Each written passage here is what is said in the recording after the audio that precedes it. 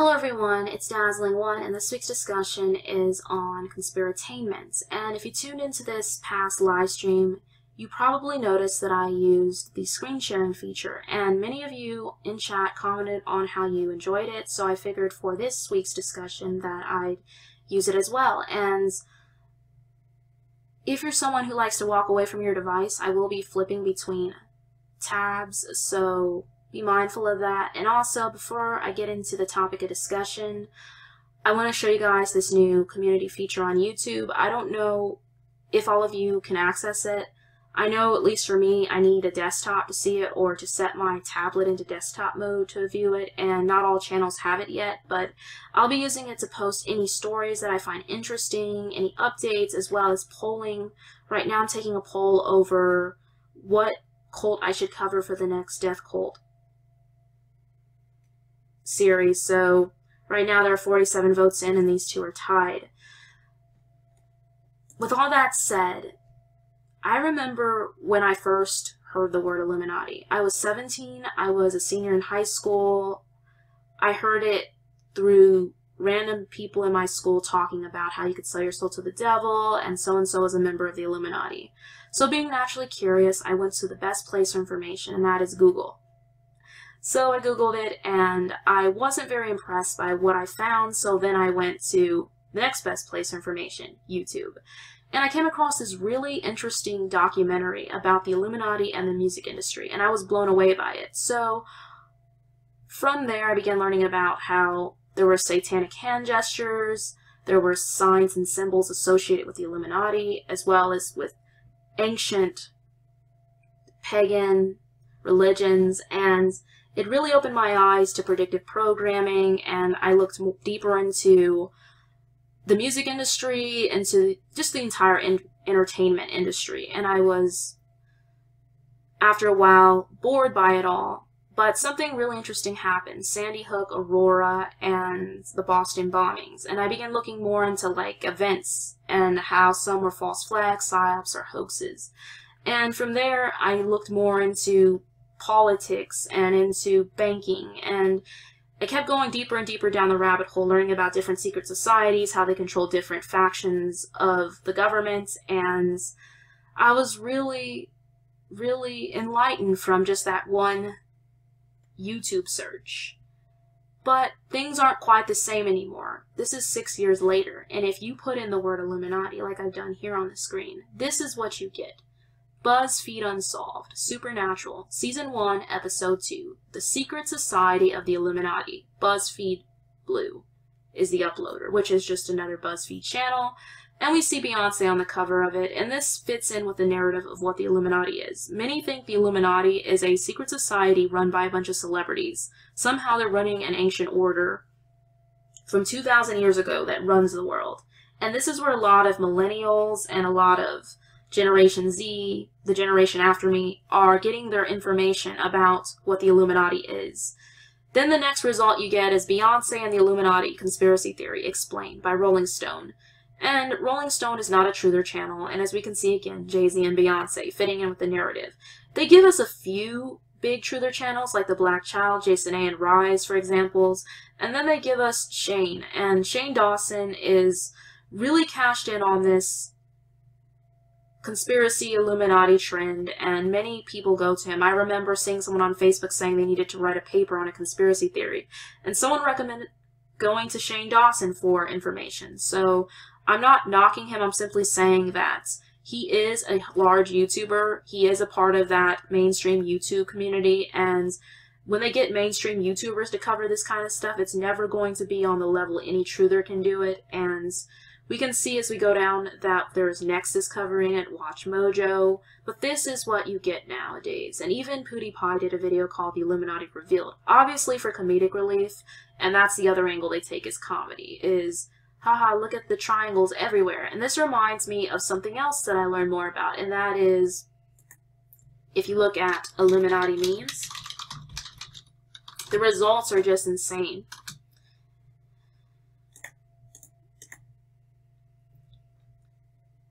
So look at this bread. It has Illuminati symbolism because there's a triangle between it. Or look at SpongeBob. He got a triangle somehow from a rainbow, so it's Illuminati confirmed. And Illuminati confirmed, you know, it's a big joke. This ancient alien guy that everyone always makes fun of, he's Illuminati, and he got the triangles on the door in this poster, whatever it is, behind him. But we can see people really love poking fun at the idea of the Illuminati. And, of course, Google can control what results come up first, so can YouTube. These big corporations, which have bought out the mainstream news outlets, they control the stories that are written about the Illuminati and what comes up first. So as we can see, even if I go to Illuminati and news, this is from August 9th of 2017.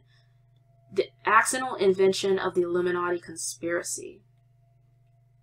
Or Metro US News. The Las Vegas shooting conspiracy theory claims Illuminati to blame. So they write stories, of course, speaking harshly about those who upload videos or who write stories, countering the mainstream narrative, and they call it fake news. And it kind of led to this by making this conspiratainment culture. Even if I go to just like the news section here, you'll see here that it says by the BBC, the birthplace of the Illuminati. What is the Illuminati? You ask Google. Here's the answer. This was written by The Guardian.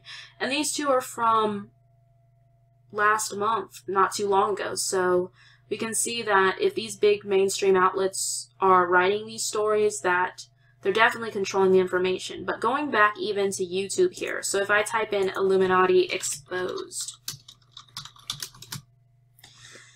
I get some interesting results and clever news. A lot of people watch it.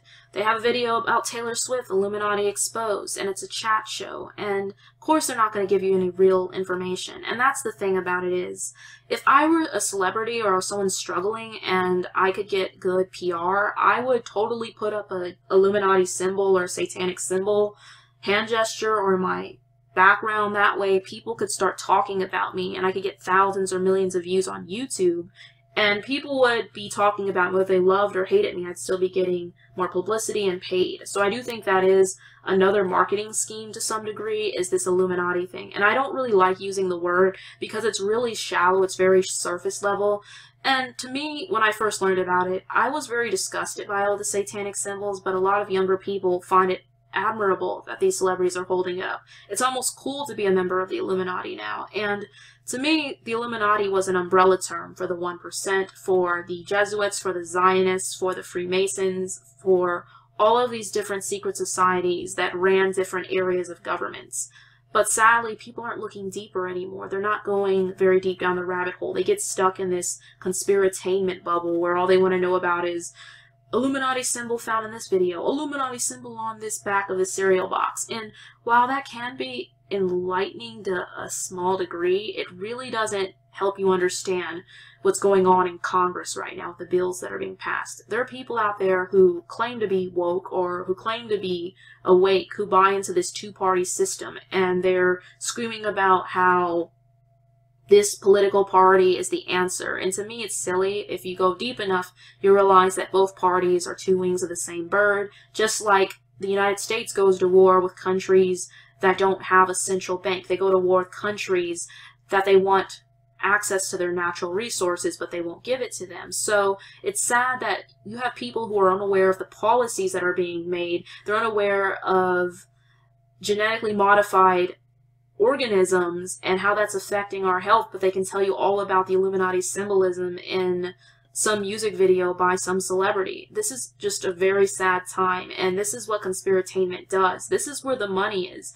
If I wanted to make a lot of money, I'd be over there making lots of Conspiratainment videos, because this is what people want to click on. Yeah, you're going to get a lot of hatred, but you're also going to get a lot of subscribers, you're going to get a lot of money, and even what I really find interesting is if I type in Illuminati story time, because story times are huge for the younger generation. And story times are generally affiliated with young women, usually giving some type of outrageous story that's so unbelievable and keeps you on your toes. And most of them seem fake to me, but when I type this in, this is what I get. X-Bay was in Illuminati. contacted by the Illuminati. I got a letter from the Illuminati in my P.O. box. So we can see here, you got girls making storytime videos about being contacted by the Illuminati, dating people in the Illuminati. And the sad thing is that these celebrities are puppets. They're not members of the Illuminati, so some everyday person being a member of the Illuminati is very rare. And if that was the case, then the person probably wouldn't live to put it on YouTube. But this is the culture that's formed, this conspiratainment culture. And even MTV poked fun at the idea. If you look at Illuminati, MTV,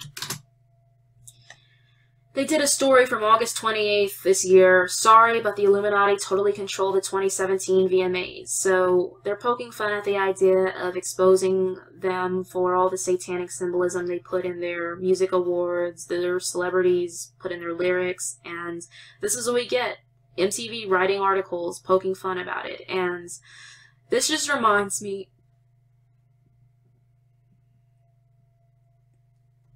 of even Obey Clothing. And I know Obey Clothing isn't quote-unquote directly affiliated with the Illuminati, but it's very Orwellian. But you have people that actually wear this on themselves. Clothing that says Obey, see the anonymous mask, and it's all made to get the youth mainly involved with finding the Illuminati more or less a trend, something that's fun, rather than something that's bad or menacing.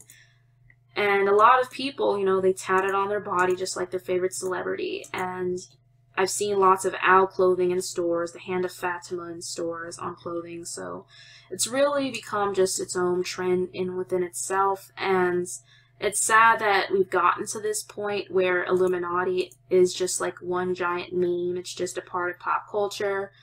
But this is the world we live in now. And I really wish that more people would look deeper than celebrities. And this isn't a knock at anyone. This is their forte. This is what they enjoy watching or uploading. I don't want to attack any channels if they're doing any of this. I just want to say that I just want more people to use more critical thinking. I want them to look deeper. I want them to look into how this actually affects everyday people, not just celebrities. And this is conspiratainment for you. This. Triangles everywhere. Triangles on people's heads. And it's a sad reality. But I'd like to know what you guys' thoughts are on this. And I hope that you guys have a wonderful week. I won't be doing another stream for another month, so January 2018, I'll let you guys know when that next stream comes up. But I'll talk to you guys next Wednesday. Take care, and God bless.